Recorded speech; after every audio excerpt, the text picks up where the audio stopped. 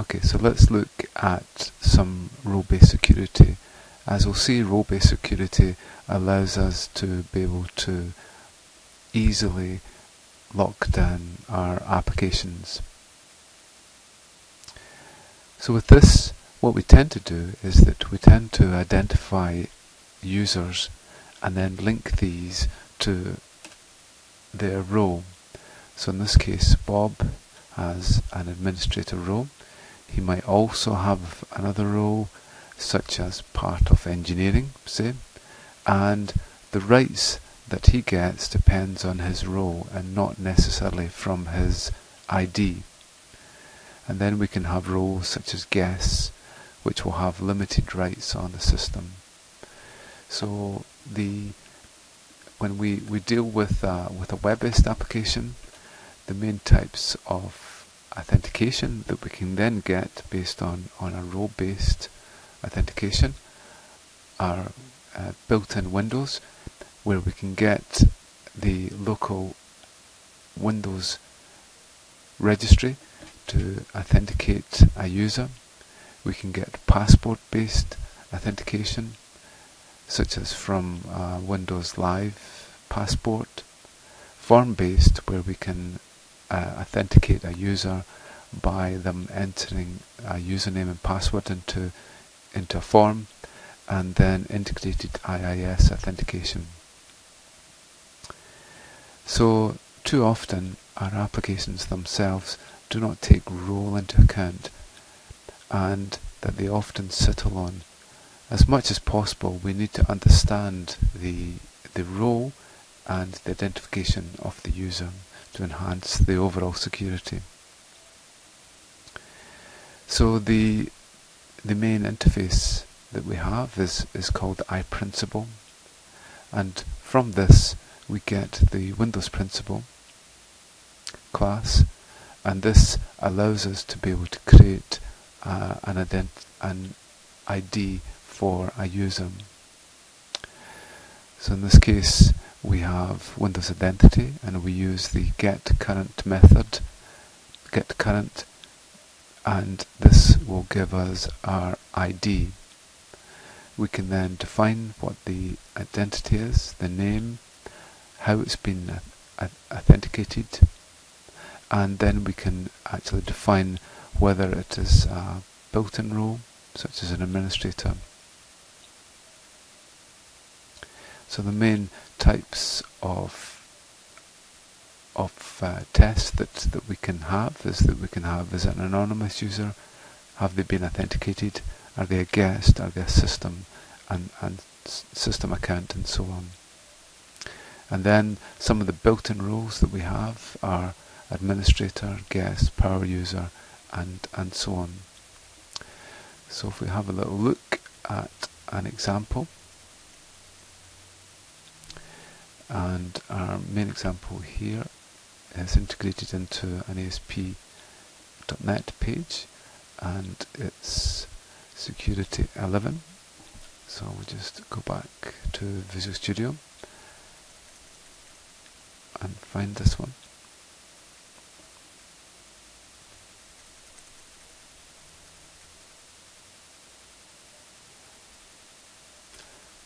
It's in here. So if we find Security 12, we just set that up as the default page, just to test.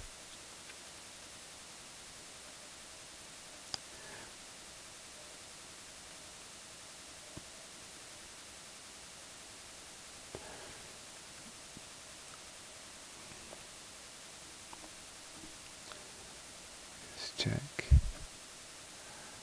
Security 12, Security 11.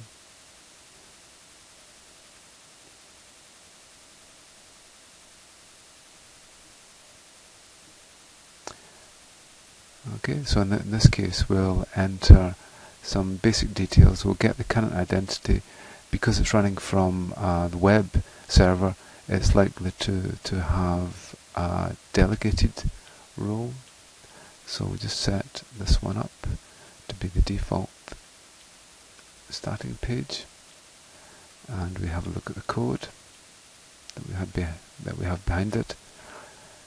So we get the Windows identity, get the name, authentication type, and then we can then use this to decide is the user an administrator.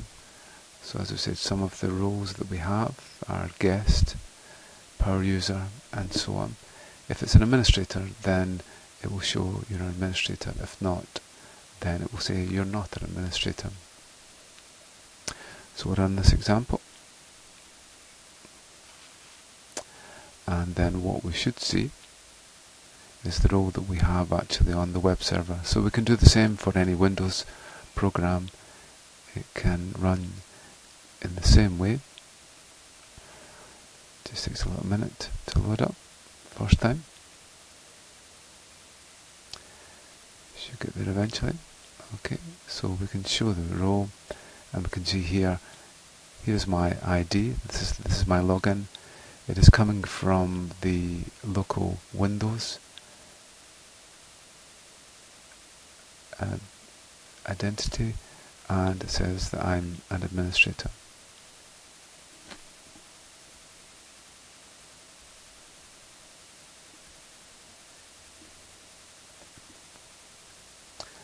So .NET has a strong and integrated security model which is scalable across corporate infrastructure.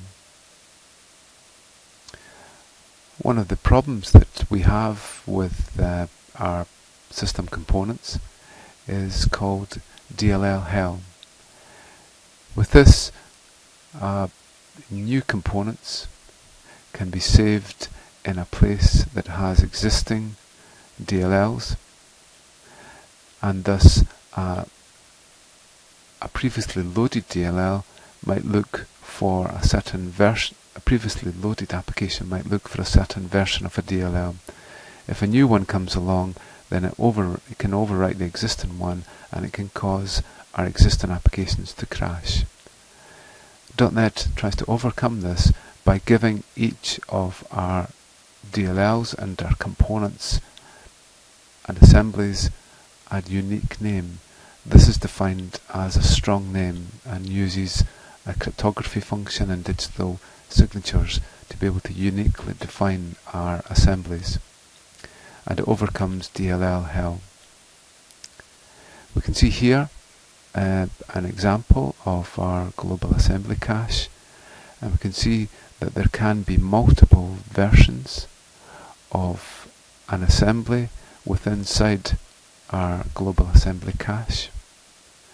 And then if we have the same version, then we can have different signatures for each of the assemblies.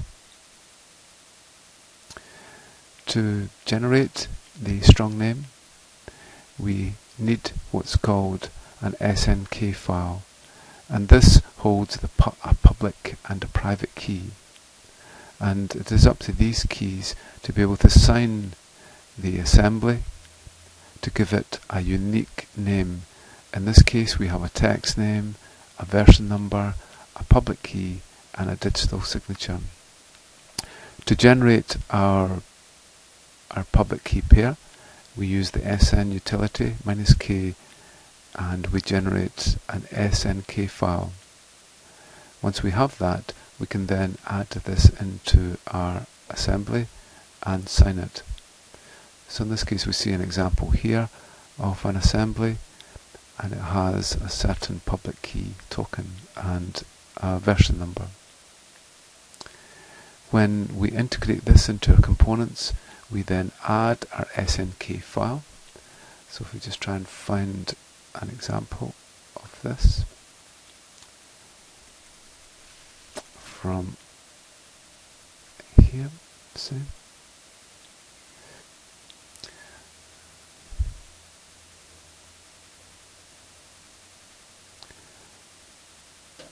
Okay, so in here we should find that we can add in our SNK file into our assembly key file.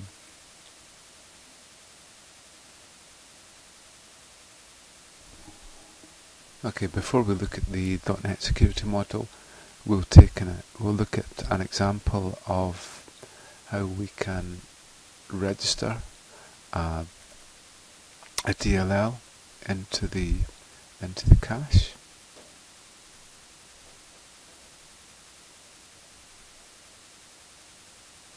Oops.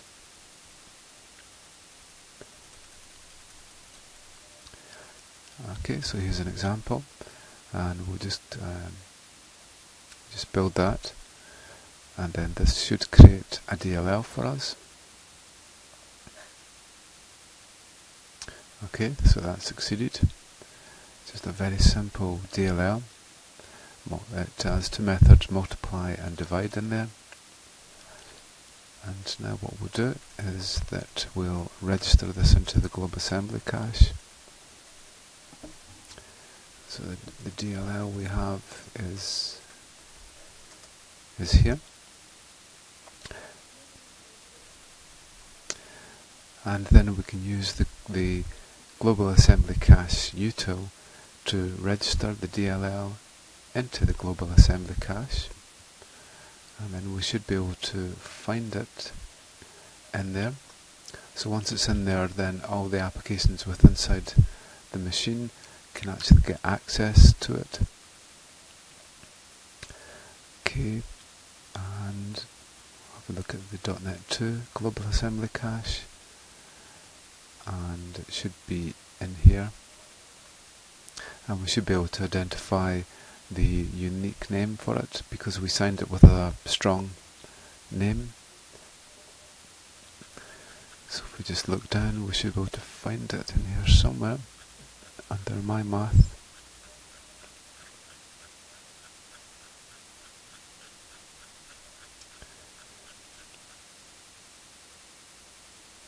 And here it is here. So we can see here it has a certain version number that we've actually given it, and here is the public key token here, and the version and the public key token along with the assembly name should be able to identify the assembly correctly.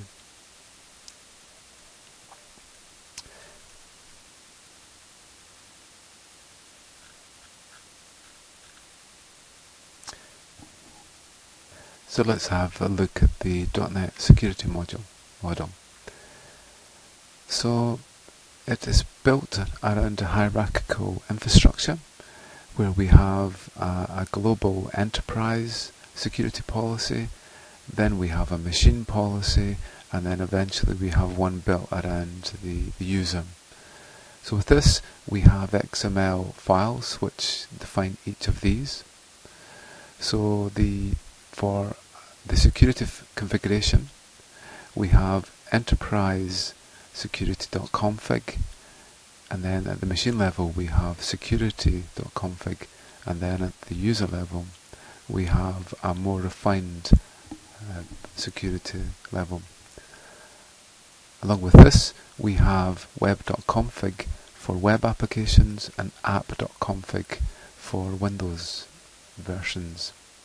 And this allows us to customize the security of either web or Windows applications. So the user policy is so the .NET security model is built around enterprise, machine, and then user. So the highest level is enterprise, the next level down is machine, and then the final is user.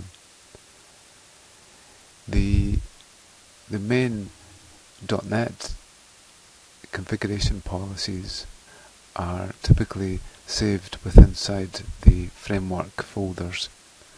So in this case we can have a little look. So this is an example for .NET 2.0.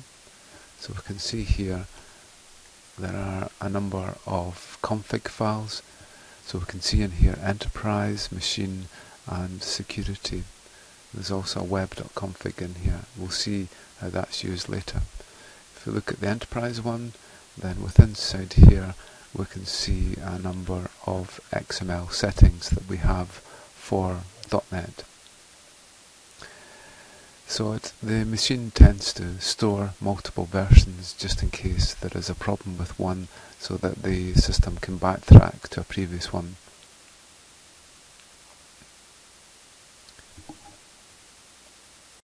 The main focus for this part of the presentation is on the web.config file, and as we'll see, this is an important file for defining the security levels for our web-based applications.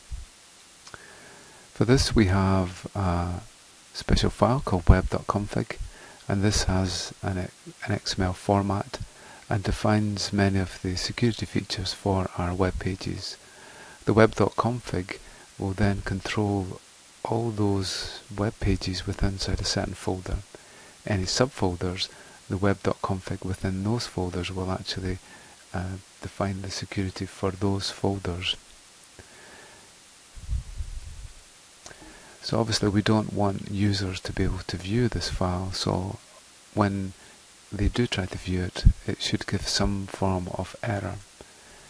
If we have a look on our own web server here, and inetpub www-root, and we should find that we have a web.config file here.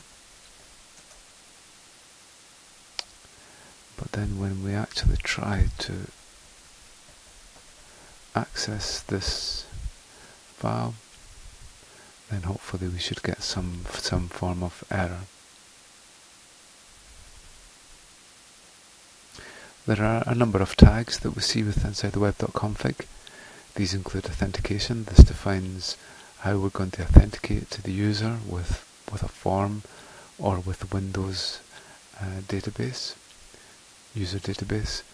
Authorization is who we authorize, and other things like compilation. We can have a debug flag to show debug information or not. So we can have authentication mode of Windows, and that will check the local user database to see if they have a valid account, or we can use forms where we can redirect the user to a form to log in to. It's also possible to use a password to get a single logon and to profile from member sites, and of course we can get an authentication of none. So let's try a simple example. So in this case we'll take a default page such as this one. Okay, so what we'll do is that we'll set that as the home page, and then we'll go to our web.config,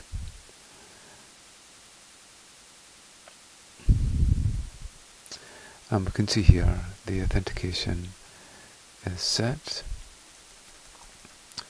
So it helps us to write these tags. We'll say none initially. So now we should be able to go straight to that page and access any other page within inside this local website. Just takes a little minute to start up, and we can see here this went straight to the page. It's just initializing, but it should load up. And what we'll do next is to modify the web.config file so that the user cannot get straight into this page. Just takes a little minute. There we go. So everything's worked fine there. So now what we'll do is that we'll make sure, we'll come back onto the Windows authentication later, but we'll uncomment this out.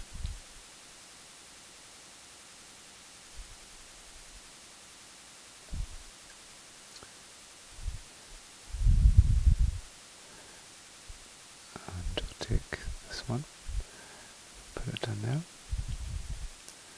And we'll take this one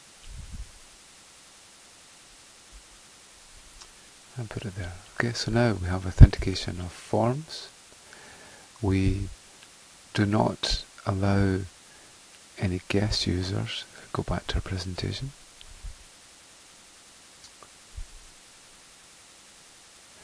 So with our authorization, we can deny certain users or allow or deny certain roles. If we have the question mark, it's the anonymous user, and the star identifies everyone.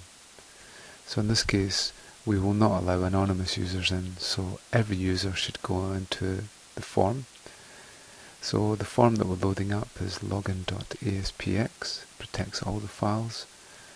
So then we'll just have a look at that. Okay, so we have our code here. We'll just look to see what we have.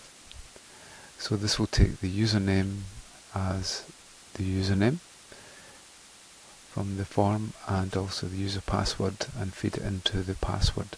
So only when the two actually match will it be successful. Okay, so now what we'll do is we've just stopped debugging. We'll now run the file. Hopefully the web.config file has been saved. So now what should happen is that we shouldn't be able to get access to any of those files, and we should get a login. So let's went to them. If we try the wrong username and password, shouldn't allow us in. Now what we'll do is we'll enter Fred, and the password for Fred is pass1, and that should allow us in. Okay, so we should be able to, once we've signed in once, we should be able to access any other of our files. So we can see here the web.config file has allowed us to get access to define the usernames and passwords.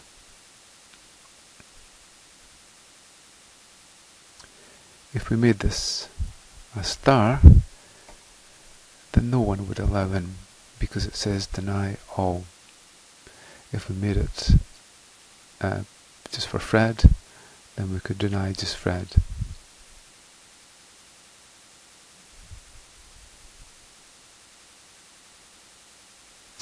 So there are various other tags that we can actually use with inside here, and we can define an impersonate.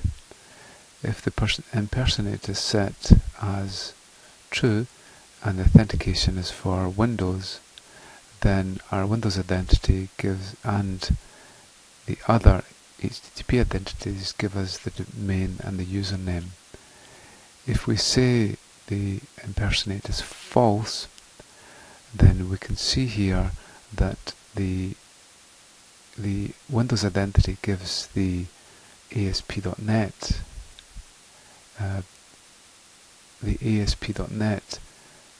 name, which is the name of the user who is running the ASP.NET machine. So we can see in this case, when it was set to true, then that user is being impersonated by the user who has logged in.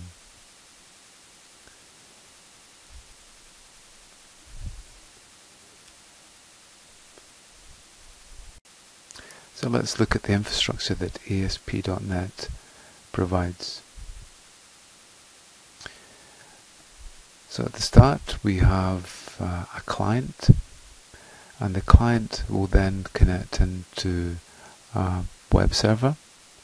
The web server itself will be running as an IIS service, which is built upon on ASP.NET. Then we can have various ways that it can integrate with a middleware service. It can either be built around web services, or if speed is required, then it is often built around .NET remoting, which allows the call to DLLs. Or for a robust enterprise environment, it might also involve the integration of COM+ components. Then we can have our back-end database server. Along with this, we have some secure communications using SSL or IPsec to make sure the complete conversation is secure. So we have authentication of the clients of the applications. Then we have authorizations, and that's the access controls that are required for the clients. And then we have secure communications. So the two main methods for integrating our middleware is to use .NET remoting. With .NET remoting, we have DLLs distributed around our system. We have some sort of listener which is waiting for calls, and then in .NET we have a local proxy where the client communicates with the proxy, and the proxy then communicates with the remote components. For a web services based system, this tends to be slower but is more compatible on a range of systems. Again, we have a local proxy, and the client communicates with that proxy, which then communicates with the web services. We can also have a COM+ type environment. In this case, this is an example of a COM+ component or a service component, and this is added in as a COM+ component to our system. So at the first level, we have our IIS security. So one of the advantages of a web-based approach than a normal Windows type infrastructure is that we get the IIS security built into it. So the levels that we can have for this is anonymous authentication, basic, digest, integrated, or certificates. And with the authorization, we can get normal NTFS permissions or IP restrictions. So if we have a look at our web server, settings, control panel,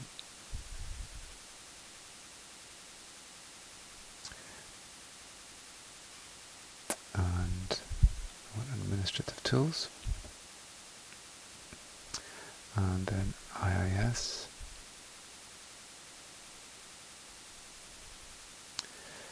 This takes a little minute to start up. Okay, so this is the Vista version. So we can see here that we have our web server running, and we can stop it if we want. It's running for both port 80 and port 443 for secure communications. So with inside our IIS, we can have a look, and we can see here that at the present time we have anonymous authentication. So if we go back to our Visual Studio application,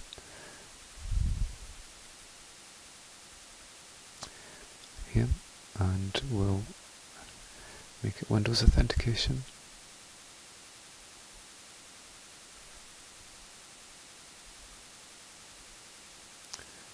We'll just comment this right out.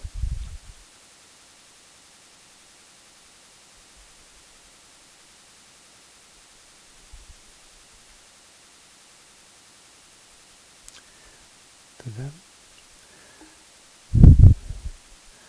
Okay, so now if we have Windows,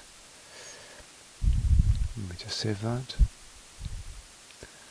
Now when we run it, the IIS has defined anonymous login, so it shouldn't ask us for any logins,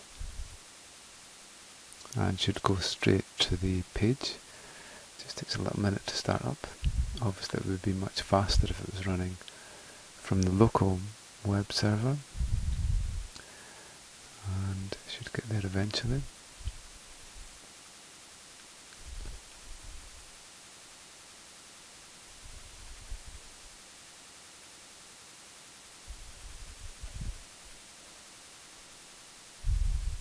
There we go. Okay, so now what we'll do is we'll actually go to the proper server. So we look at our web.config file, and we'll find our authorization.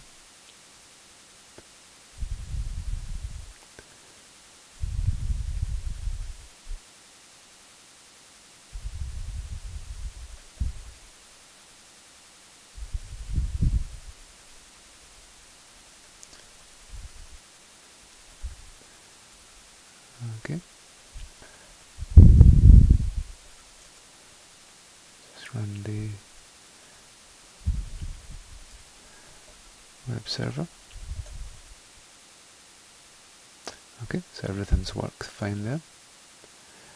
So now what we'll do is that, so it's purely using Windows to authenticate, and if we look back at the config of IIS, then we had anonymous enabled. So we'll disable it, and now what will happen is that we'll get basic authentication. So now we'll disable,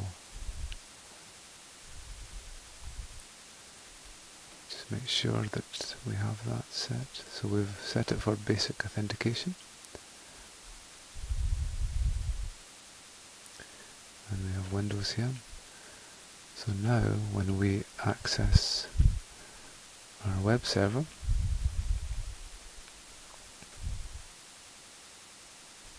we see here that we get a login. So if we get that incorrect, if we don't have a user called this, then we should be able to get access to our page. And now what I'll do is I'll log in with a valid local username, and it allows us to get in.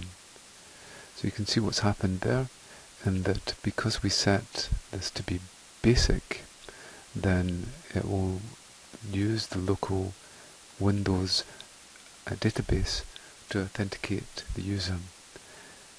The only problem with this is that the username and password is set in a plain text format using base64. If we use digest, it makes a basic hash of this. Okay, so we've seen there that we can actually apply the local database to provide the authentication.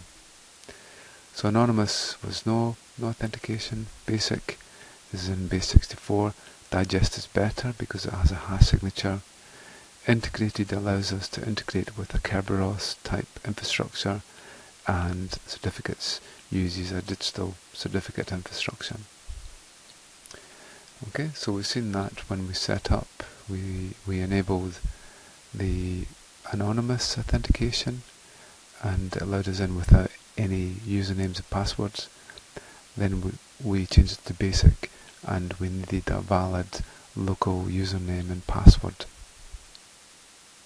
With our NTFS permissions for the www root folder and other folders, we can actually set the permissions locally. Then we can set IP restrictions on the actual connections that we get.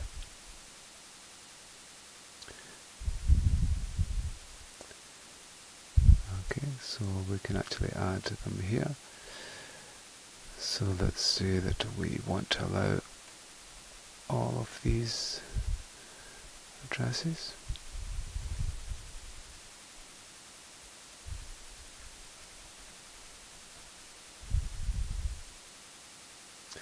And that is defined in our IP restriction.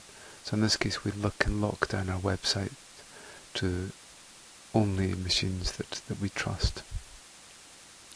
At the next layer we see enterprise services, and with this we have authentication using the RPC protocol, and the authorization using COM+ roles, and also NTFS permissions.